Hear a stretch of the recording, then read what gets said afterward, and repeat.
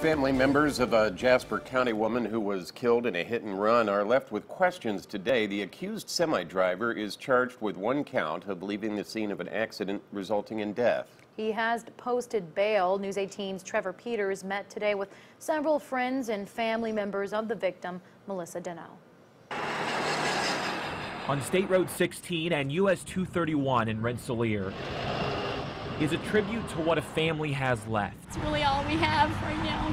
Melissa Deno was on her way home from work on October 10th when she hit and went under a semi at the intersection. Deno died at the scene and the semi drove off. The driver was later identified by a trucking company as Joseph Bland of Terre Haute. He's facing one felony charge of leaving the scene of an accident resulting in death.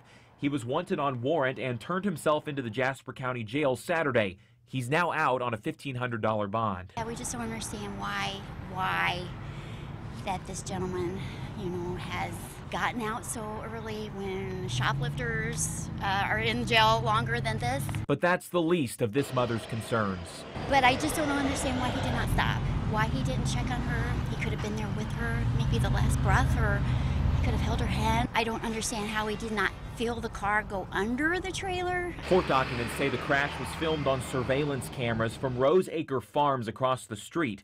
The video shows the semi not making a complete stop at the intersection. And I feel for him, I feel for his family, but yeah, why didn't he stop? Deno was a mother, wife, daughter, and sister. She loved to ride her Harley Davidson and spoiling her dog and children. So she's with us today, she's with us every day. It's very hard. The charge against Joseph Bland was filed on November the 19th by then prosecutor Christine Bogan. Bogan resigned on November the 30th. There's currently an interim prosecutor here in Jasper County until the elect takes over on January the 1st. Bland has an initial court hearing on December the 18th. In Rensselaer, Trevor Peters, News 18.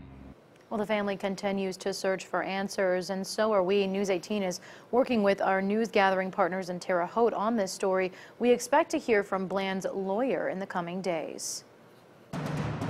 And now, your Precision 18 forecast. News 18. Weather from where you live. We're digging into ice thickness on ponds tonight. And what is considered safe? If it's 2 inches or less, stay off.